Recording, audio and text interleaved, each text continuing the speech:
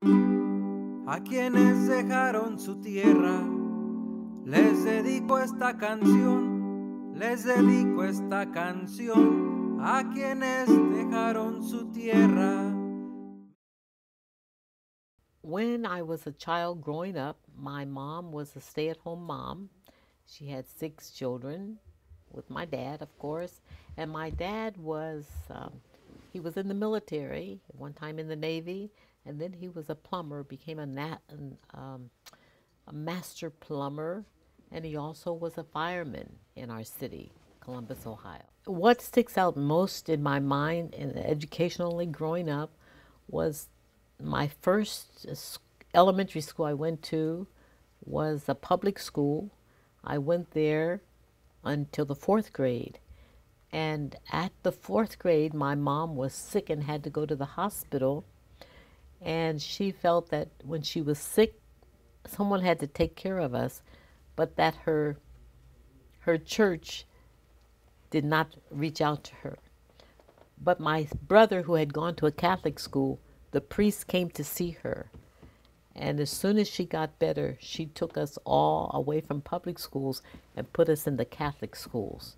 So that's what sticks out most in my mind is my training in the Catholic schools. And I went to the Catholic schools from fourth grade through high school. What I remember about the Catholic school, maybe one or two things. One is that during Lent, they taught us to make the sacrifices, save our pennies in a bank for people who were less fortunate. So that's what we did over Lent season. That's one. Another thing that I remember with the Catholic education that I got is that I didn't see any prejudice about anybody. If they taught about another religion, for example, the Jewish religion, it was that it's a different religion, but no feelings about it. No feelings about, we had migrants from different places. We received everyone, but no prejudice against people. I learned about that prejudice when I was in college, that even against Jewish people, that people didn't want their children playing with Jewish children. And I never heard of that, even from a Catholic environment. So those are two things that really stick out with me. I graduated from high school in 1960, went to Ohio U, and that's where I found out about the prejudice. And between that time and going to Ohio State is when I met Dr. Martin Luther King and became one of his mentees. I saw an ad in the newspaper that said, learn speed writing. Come and learn speed writing, and I've always wanted to be an international interpreter. So I called the school, found the address, went to the school. You had to go up steps to get to the school, and opened the door, and someone met me at the door, and that person said, I said, I came to sign up for this class. And the person put his arm around me and said, do you know any nice little colored girls who go to our evening school? I said, no, I don't know anybody. I work at night. I want to go daytime. He said, are you sure? Kept walking with me. No, I don't know anybody. He kept asking me 2 or 3 times. Then I said, is it that you don't accept colored people during the daytime? He said, no, we don't accept colored people during the daytime. And by that time, we had walked through the offices, and he was leading me down the back steps. I came up the front, but he sent me down. I was so shocked. I went home. I called a relative who was in the NAACP because they were trying to get people to work in different places then. And they sent in a young lady whose mother was white, the father was black, to the same place to see if she could get into school in the daytime. And she did. So they opened a case, and then they called me and asked me if I wanted to go to the school that they work things out. I said, no, I'm not interested. So they asked me, so you're not working during the daytime? I said, no, I'm not working during the daytime, only at night. They said, well, could you go around the city and put in applications to work at utility companies or banks. We are trying to get these utility companies or banks to accept blacks. So I said, fine, and that's what I did. So all summer, I filled out applications, went to one place after the other, and by August, that was in June, by August, they called and said I and another young lady would be the first black people to work in the bank other than janitorial or running the elevators. So we dropped out of school that year to go and serve, to work in the bank. We were trained and received great grades and so on. And during that, of course, that article hit all the newspapers, the magazines all over the country. And of course, they considered us, I guess, pioneers or whatever. And that's when, before then, Dr. Martin Luther King would come to my city, and I lived down the street from one of the pastors that he knew. So he would always say, "Where are the young people?" So when this happened, of course, they called us together as young leaders, and that they wanted us to be involved with what was going on throughout the country. And that was in 1962, 63. I was one of those young people that they put up as a leader. And Louis Armstrong, when anybody would come to town, they would, that's how I got to meet most of the civil rights people. They would ask us to come and meet them. And that's how I met Louis Armstrong and his wife. They launched a book in Columbus called Fight for Freedom. And that book itself was the history of the NAACP. And that's how I got to meet him and his wife. I came to Orange County in 2000. So from 84 to 2000, we started the Hall of Fame in 1992 because the experience showed us that teachers are givers. They have time to talk to young people, to mentor, and so on. And we decided that they need to be honored more. Society puts teachers on the back burner, doesn't pay them as much as they pay the students of the teachers. Some artists, and athletes, they get paid in a year more than their teachers do in a lifetime. So we felt the teachers need to be honored, and they were many of the people who put their hands on our children. If we had a child who wanted to be an artist, and you found an art teacher, they'd come and shadow me. They would teach them everything. So that's the other arm of Youth on the Move. Those were some of the mentors. The mission statement for Youth on the Move is to help, this program is to help youth succeed in life with the help of positive community role models. And you know, looking at it now, I'm sure I learned that from people like Dr. Martin Luther King. When he'd come to town, he'd always say, "Where are the youth?" So they would call and say, "Dr. King is coming." And once you have that, that's why we encourage people to do the same. Because once you do it, you never forget it. And then you give back.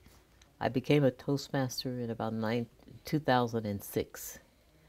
And since then, I founded over 5 Toastmaster clubs, which is unusual, and been all around. I've been to more than 50 Toastmaster clubs around the world.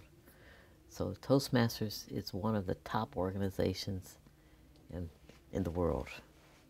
I joined Toastmasters because the Spirit told me to at that time. People had always been asking me, and I've admired them, but I was always busy.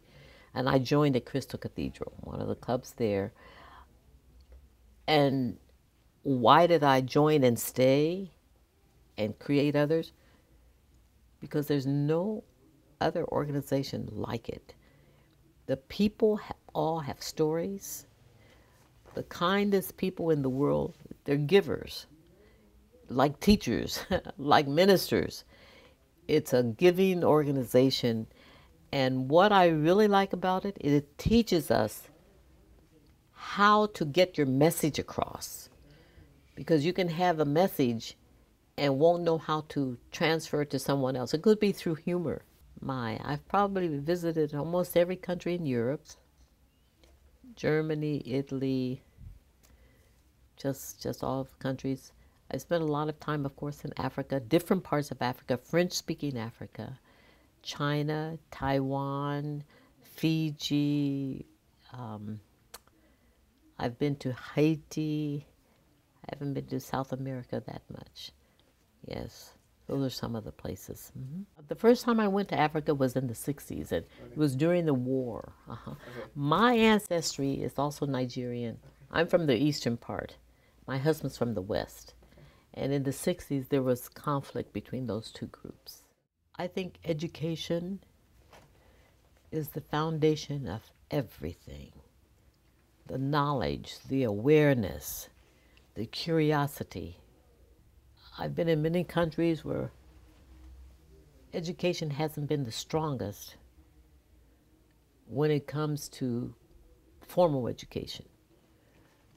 But I find that most countries have some type of moral education. Even moral education is important, because then you don't go about killing people or imprisoning people. The education, I think that we don't put enough emphasis on education. Moral education, family education, all kinds of education that bring people together. And being a mentee of Dr. Martin Luther King, I certainly 200% believe in his philosophy of the beloved community. All people need to come together and love one another. And that has to do with education. Do you know about another group, or you're standing there giving your own biased opinion and not having met them or gone there? So I think that education about cultures, about people, is very important also. I was hired to go to Egypt for a year to train teachers. And at this school that I went to, it was a comprehensive high school, 2,000 people, but it was also a buy-in where you put your school there for an investment. And half of the teachers in that school were the parents of the kids in the school. So you would put your child in the school and pay, and you would also teach. And if you taught in that school, if I had a second grader and you have a third grader, and I'm the second grade teacher, because I want you to do the best for my kids, I'm going to do the best for your children in my school. The teachers spend a lot of their own money to make their classrooms competitive, not in a negative way, but the children will learn. And you went through the system. If you go through the system, your children are not there anymore. You may decide to leave your money there because you see the good. And I look at it and I say, you know what? This probably could work in America. Because many of our teachers, many of our people are teachers anyway. They may not work in the schools, but you have a vested interest in that particular school. And I was very impressed. In that particular school also, there was a teachers research and development center as part of the school. This school also was innovative in the sense that it had a whole disabled unit. Before, in Egypt, if your child is disabled, you keep them in the closet. They don't see the light of day. Somebody went in and explained to them. So they had a whole wing for people to bring their children and be worked with disabilities and so on. So I really admired what I saw, and I thought, this could be a good model for education. I would have a small group or big groups or whatever, but I would engage the parents and I would educate the parents about the differences in schools, about teachers, and encourage them to be broader minded, to be receptive, and get as much positive morality going as much. The need for all people to come together